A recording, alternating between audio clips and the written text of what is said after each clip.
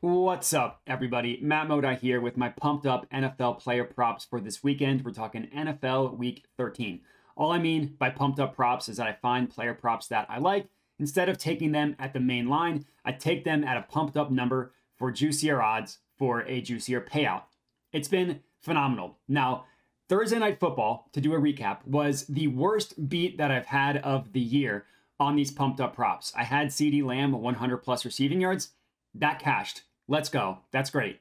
I also had Dak Prescott 200. I also had Dak Prescott 300 plus passing yards. And guess how many passing yards he ended up with? That's right, 299. That includes having about 100 yards worth of pass interference penalties called against him. If we had gotten both of those to cash, we would have swept the slate literally 1 yard short on Dak Prescott, 300 plus passing yards.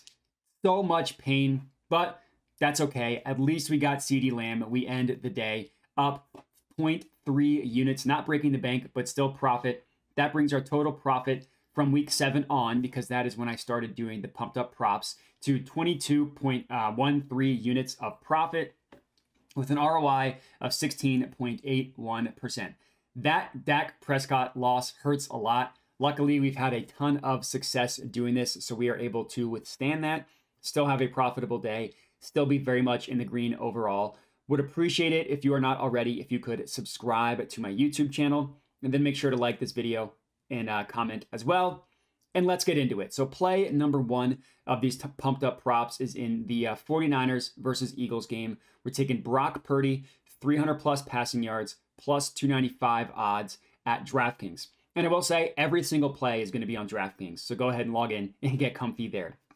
So I know that I went with Purdy last week. He didn't come through for us, but I love this one a lot. I think Brock Purdy could have a really, really good game in this one.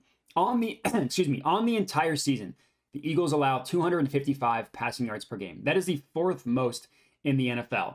They also average the most passing attempts against at 41.45. It's because they're awesome against the run and they're less than awesome against the pass. So teams just don't even bother running and pass on them a ton.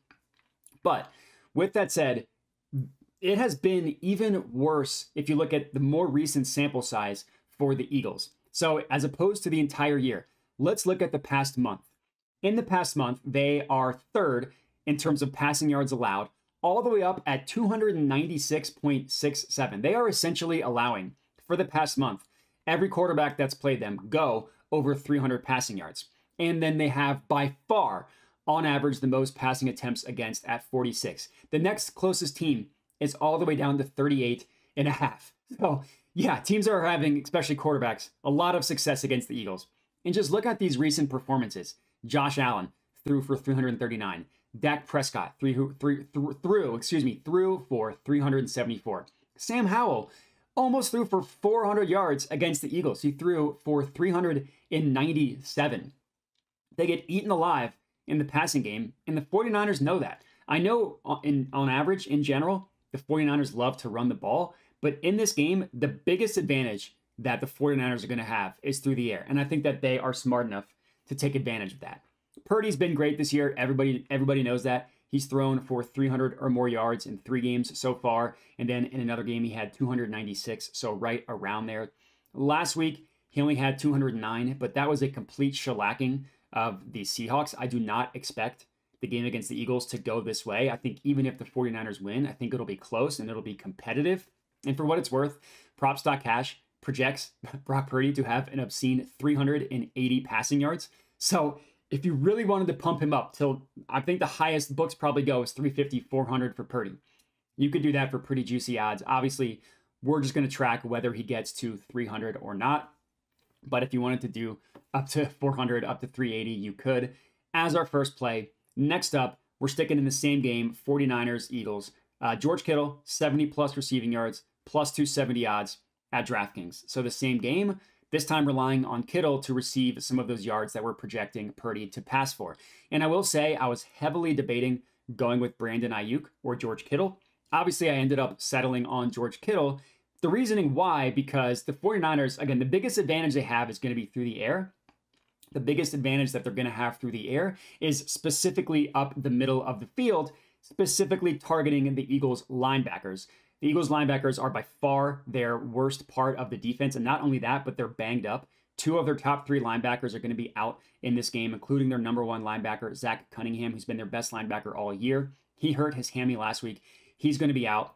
Teams, as I mentioned, are having a ton of success throwing against the Eagles. In this game, I'm projecting that to be up the middle of the field to George Kittle. Now, despite the fact that if you look at the recent output against the Eagles, it's not incredible if you just look at tight ends against the Eagles. Even with that in mind, DVOA still has the Eagles as the literal worst defense in the NFL at covering the tight end. Last week, the Bills had success in the first half targeting Dalton Kincaid. For whatever reason, they went away from it in the second half. But prior to that, we saw Ferguson for the Cowboys put up 91 receiving yards against them. And after a slow start to the year, Kittle has really come on recently. And what really makes me feel comfortable about this play is Kittle has come on even in games in which Deebo has returned from injury. So that's very promising to see. In the past, you'd only want to target Kittle in games that either Deebo or Ayuk had missed.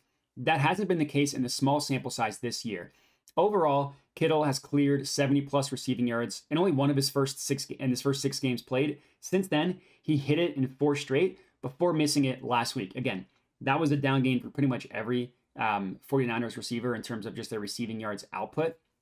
And what I like is in 2 of the games that Deebo has returned from injury, Kittle put up 116 and 89 receiving yards. So I have a lot of confidence that Kittle will be able to get us to 70 in this one as our second play. Next up, Cardinals versus Steelers. Najee Harris, 90-plus rushing yards, plus 350 odds at DraftKings.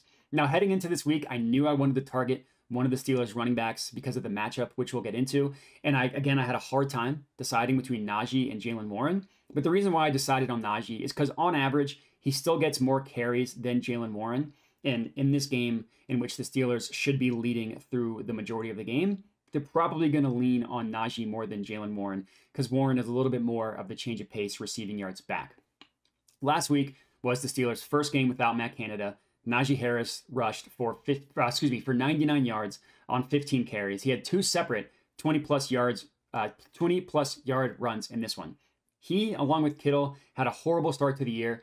Najee's also been coming on recently. He's had very good games 3 of the past 4 weeks after really struggling in the first 6. And now he's blessed to go up against the premier matchup for opposing running backs. Over the past month, the Arizona Cardinals are allowing 142 rushing yards per game. That is the most in the NFL. And just look at what recent running backs have done against them. Last week, Kyren Williams rushed for 143 yards. The week before that, Devin Singletary rushed for 112 yards. The week before that, Bijan Robinson rushed for 95 yards. It is just disgusting what running backs are doing to Arizona. That should continue with Najee in this one, hopefully cashing plus 350 for us. Next up, 4th and final pick of the slate, David Montgomery. This is in the Lions versus Saints game. David Montgomery, 100-plus rushing yards, plus 360 odds at DraftKings. Now, the Saints aren't as bad as the Cardinals, but they are still a defense that you want to target for opposing running backs, which is why we're going after David Montgomery. The Saints, again, they're not the Cardinals. They're still very bad, especially recently. Over the past month, the Saints are allowing 123 and a third, 123 essentially rushing yards per game. That is the 4th most in the NFL in that span. And what I love about David Montgomery is he just gets consistent work. If you take out the game in which he left early due to an injury, he's had at least 12 carries in every single game that he's played. Again, the one game he was hurt, he only played 18 snaps. Again, obviously injuries happen. You can't predict that. But with that game taken out, he, on average, has 18 rush attempts per game. He had over 30 rush attempts once. He went over 20 rush attempts twice. And in general, he's had 15-plus rushing attempts in 5 of the 7 games that he's played when healthy. Now, Jared Goff has been struggling mightily recently. He's been very much not good. So the guess here is that the Lions, in order to kind of get back to their winning ways, to their playing better football ways, lean heavily on the ground game, give David Montgomery 20-plus carries in this one. They have not been shy to give him a ton of work, so that I don't think that's an obscene number. And I also expect the Lions to be winning the majority of this game as well. Not only do the Saints, they just simply stink, but they're also so banged up. I just can't see the Saints having success on offense. So even if it's a slog for the Lions, I think it could be a slog in which they feed David Montgomery a ton. Kind of similar logic for why I chose Najee over Jaylen Warren, because I think that the Lions are going to be winning. I think they're going to give a lot more work to David Montgomery, as he is the ground and pound, the pound the rock type of running back, where Gibbs is a little bit more of the scat back, passing back, change of pace. So I love David Montgomery in this one, hopefully cashing our fourth and final pick of this evening. And that's all I got. 4 pumped up player props for you guys to lock in for NFL Sunday. If we can get one of the last 2 to cash, we will at least be profitable. If we can get any combination of 2, we will be very profitable. Obviously, we're hoping to hit all 4, but I appreciate everybody for watching. Make sure to like the video, comment, subscribe, all that good stuff, and have a good one.